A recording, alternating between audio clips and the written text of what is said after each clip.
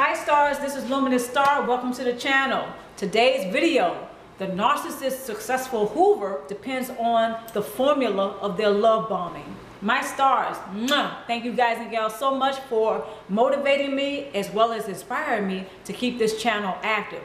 Our channel is growing, as you all can see, so a special shout out to my stars for making that happen. If this is your first time visiting Luminousz Star, welcome to the channel. I also want to thank everyone in advance for his or her time. Check the description box below for further details to today's video. And please like and or share today's video. Should you become a part of our Star family, don't forget to click the notification bell. That way, every video and every vlog that comes out, you'll be the first to know. And of course, when I go on live, you'll be alerted and you can join us. Okay, topic number 1. Narcissists and cluster B personality types often recycle their romantic partners. Topic number 2, the love bomb formula. The final topic are going to be the tools, references, and resources of which you can find in the description box below. Okay, so narcissists and cluster B personalities, they often recycle their romantic partners. One of the reasons is because they want to make sure they never run out of supply or narcissistic supply. So a lot of us already know how narcissists and cluster B personality types, they will wait a little while before they approach you again or before they hoover you back in. Now, one of the things that's very important to realize when it comes to the hoovering, narcissists and cluster B personalities, they set things in motion or they set things up, whereas they're already hoovering you back in before they actually hoover you back in. So how does the hoover go? All right, this is the first subtle way that they are hoovering you back in before they actually hoover you back in. And this is when they're coming up in conversation via their flying monkeys or other enablers of theirs. They're going to be asking you something like, well, why did you all fall out? Or what's going on with you two? Why don't you go ahead and just kiss and make up already? The hoovering is a part of that. Okay, so what's going on is that the narcissist is orchestrating that whole thing. The narcissist and cluster B personality, they're hoovering you back in at that point before they actually have been successful in hoovering you back in. You've gone no contact. Let's just say you're not speaking to him or her. You haven't seen them in maybe 10 years. Let's shave it back to maybe 3 or 5 years. You haven't seen them. The bottom line is you're thriving forward. The narcissist and cluster B personality, they pretty much know that. So they're setting things up to get that successful hoover. They will come up in conversation, so they will feel like they're still in your life and they're not in your life. When they come up in conversation over and over, you may start to second guess yourself. You may start to think, well, maybe it won't be so bad to talk to them for once. This is often a mistake. So let's just say you do give them that other chance. This may be the 3rd or 4th time you're giving them the benefit of the doubt. They're going to come in very strongly. They're going to love bomb. Okay, so they're going to have a particular formula for the love bomb. Every love bomb is not the same. And some of you have already grown to know this. The cluster B personality and the narcissist, they're going to pick out which formula works for you. Because the formula they have used for another person to love bomb him or her is not necessarily going to work for you. Picture the narcissist having a vending machine. Okay? A vending machine of various types of fruit juices. There's apple, there's cherry, okay? You get the picture. They have all these types of flavors of fruit juices. One of them, more than likely, is your favorite. So he or she, the narcissist that is, they're going to try to figure out which one you like, right? One of those flavors is your favorite, and the narcissist wants to find out which one. This way, they'll have the right formula to love bomb you with. One of the ways to throw a curveball in the narcissist plan to hoover you back in is to not want any flavor of juice that they have. One of the signs that you are done with a narcissist is that you are no longer wanting to be validated by him or her. You're not interested in what happened. You're not interested in the apology. You're not interested in the explanation. You're not checking for him or her. So no matter what their formula to love bomb you, it's not going to work. Okay, having said all that, I want to thank everyone for their time in advance once again. Stay tuned for the video. A successful Hoover depends on the narcissist's love bomb formula. Topics of discussion. Side note, you can find the links in the description box below for the references and resources.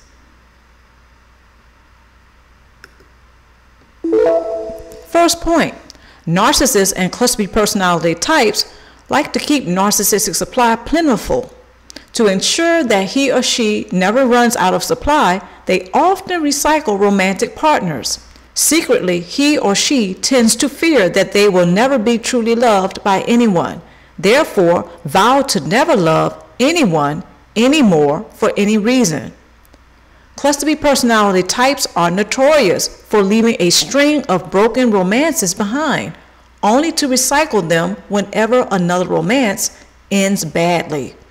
Okay, so a lot of narcissists and cluster B personality types often like to keep their narcissistic supply plentiful. To ensure this, they will often recycle their romantic partners. Some of us don't like to rekindle relationships with our exes, especially if that relationship was very bad or it was toxic or dysfunctional. Now, some of us will rekindle relationships only if it was a positive relationship to begin with. Narcissists and cluster B personality types, they often will recycle very bad romances. Now, I'm going to get into why they would do this, whereas most of us, we will go ahead and never return, or we will keep it moving from a bad relationship, hoping to get into a new relationship that is much more positive. Narcissists and cluster B personality types, they don't do positive relationships to begin with. So this is one of the reasons why they don't have a problem recycling bad romances or a relationship whereas they did the partner wrong and the partner necessarily did not do them wrong. They often will still go back and recycle those relationships. Let's move forward.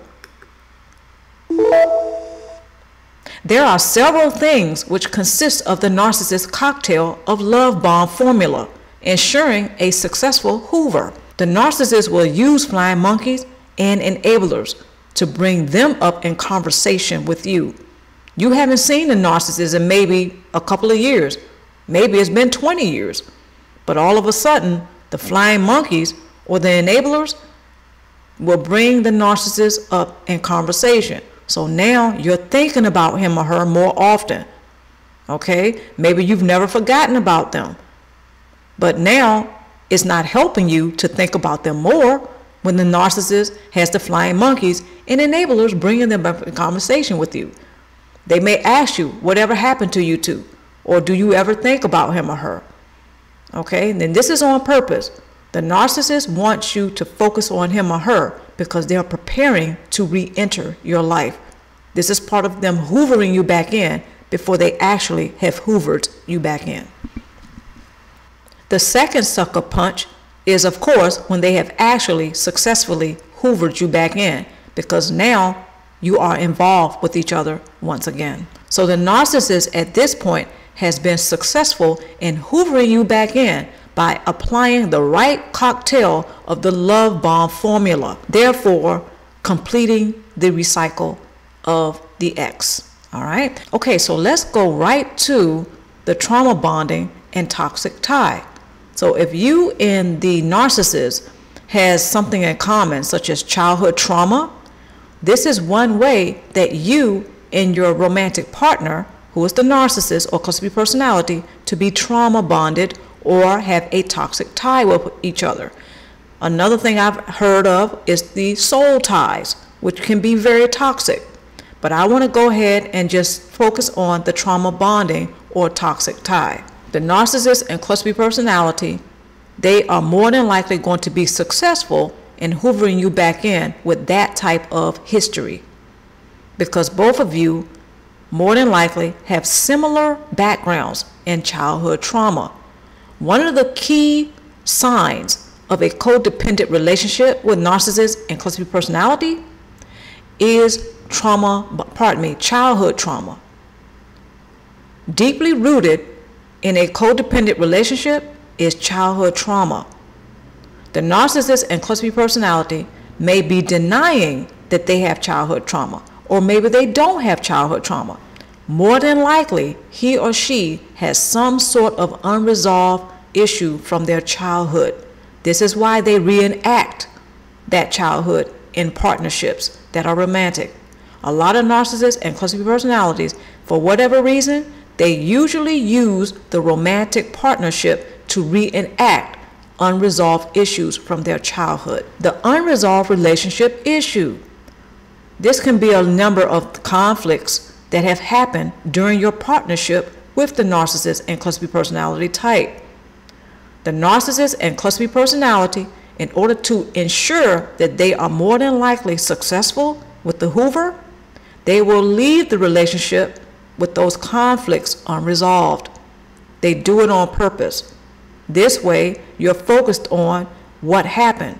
You're wondering, why did they leave? You're wondering why they left the relationship so abruptly without resolving some conflicts. Okay, so there's a lot of unanswered questions, and it may be years later, you may ponder and wonder, why did they abruptly leave the relationship?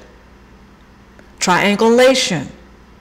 The narcissist and cluster B personality, they love to use triangulation in order to hoover you back in. This goes right into you wondering why they did some of the things that they did.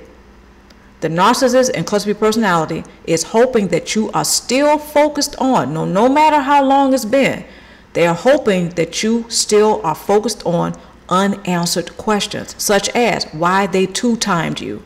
They were involved with maybe somebody else and you at the same time. The narcissist and cluster B personality, they never answered any of your concerns. So it can be years later. It can be 6 months, a few months later, or like I said, a year, 2 years or more. They leave questions unanswered on purpose.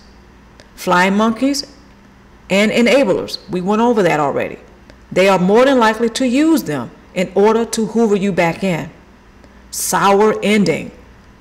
What the narcissist and cluster B personality does here is they will leave questions and concerns unanswered, and they will abruptly leave the relationship, leaving you in a tailspin and dazed because you're hurting.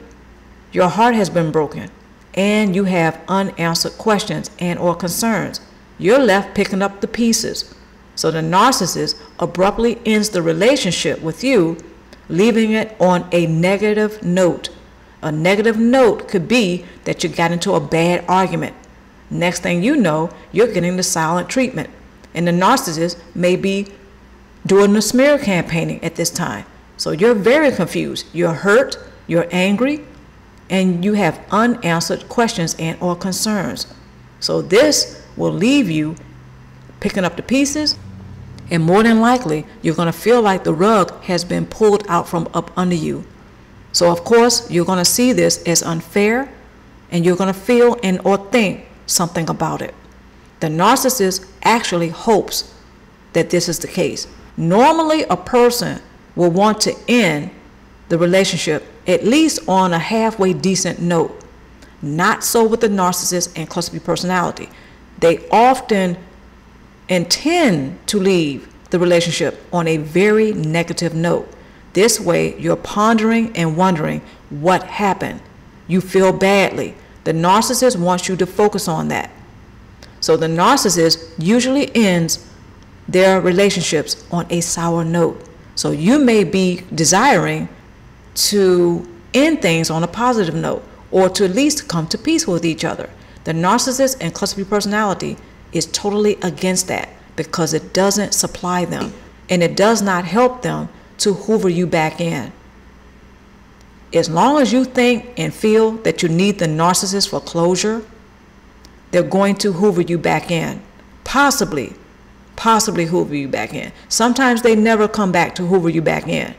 However, in most cases, narcissists and cluster B personality, they often wait a little while before they actually try to hoover you back in, especially if the narcissist left the relationship on a very sour note, such as you caught them in the act.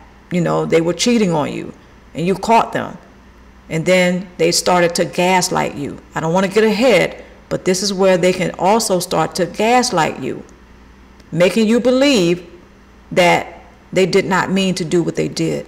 And you may believe them, only for them to turn around and do something else just as horrible and then leave the relationship. There may be some obsession on your part or their part, or both of you. Social media. You may start to check the social media after they have gotten a new supply. You're curious. You want to know who the new supply is. The narcissist knows this. You may drive by their house a few times. They may drive by yours just to make sure you haven't started a new relationship with anyone. See, the narcissist and cluster B personality, they may not want to do right by you, but they don't want you to be happy with anyone else once they have left the relationship. Because more than likely, they're planning on hoovering you back in, and it can be 5 years down the road. Codependency. We went over that a little bit. Codependency is when one or both partners are overly dependent on the other. Okay, so if there's codependency, and say you're the one who behaves codependently, the narcissist and cluster B personality, they are also overly dependent on you during the relationship. Once they get a new supply, they're getting the narcissistic supply from the new partner. However, they can still be planning a little bit down the road to hoover you back in once that relationship goes sour, which is probably going to be the case. Addiction. The narcissist and cluster B personality is often addicted to emotional pain and many other things, such as alcohol, drugs, food, sex, you name it, pornography. So they're more prone to become addicts or to be addicted to something or someone. Narcissists and cluster B personality types are addicted to people. They are overly dependent upon people for the narcissistic supply. Seduction. The narcissist and cluster B personality, they're masters of seduction. They are often charismatic. They know how to put on the charm.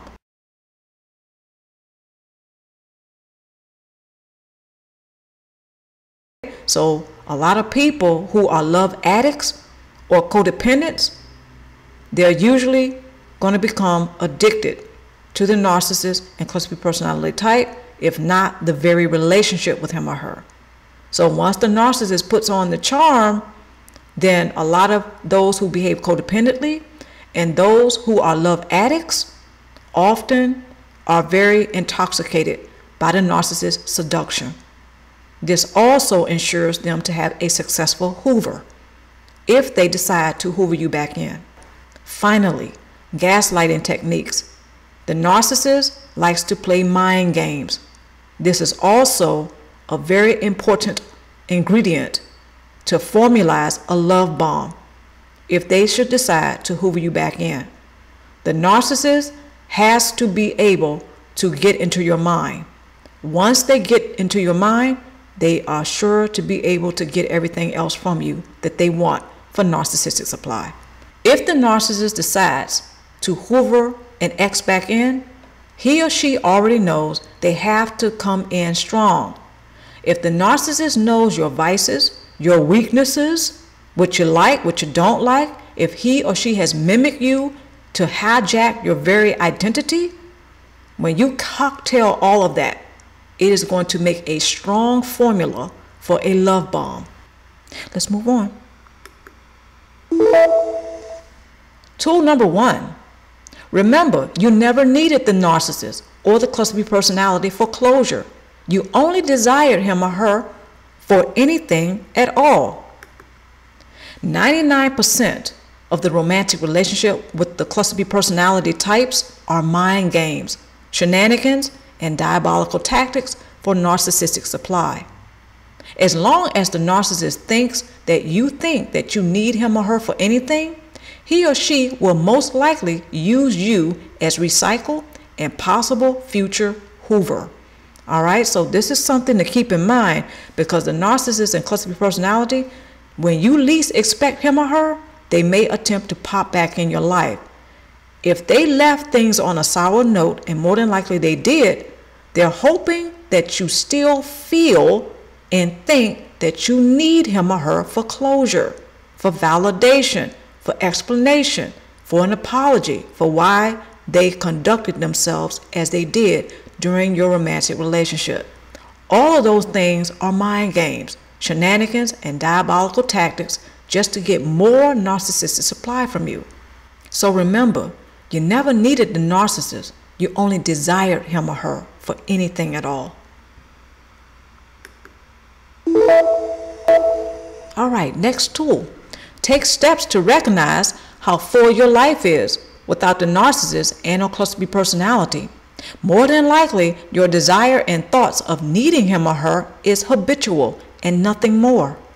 Codependent relationships often influence feelings of uncertainty and dread, leading to a state of anxiety. Codependent relationships are deeply rooted in addiction and childhood trauma. To study this chart here, please look in the description box below for the link. All right, next tool. Build and work your support base, making it a priority. Having a contrast of positive relationships with others while comparing the negative relationship with the narcissist and or cluster B personality can help you place certain things into perspective, such as how you tend to do relationships. Continue to focus on what is necessary in order to thrive forward past narcissistic abuse. References and resources. Please check the description box below for the links for references and resources. Don't forget to check out the suggested videos to watch. Just click on any one of them or all of them.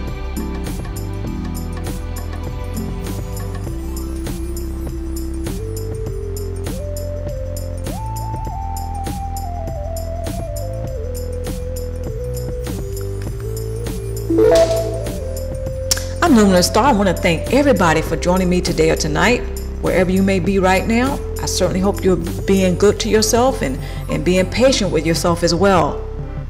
I want to go ahead and remind everyone there are new videos that come out every Thursday and or every Sunday. Please don't forget to click the notification bell if you have become a new star in our family. Okay, I welcome you. I wish everyone the best love possible.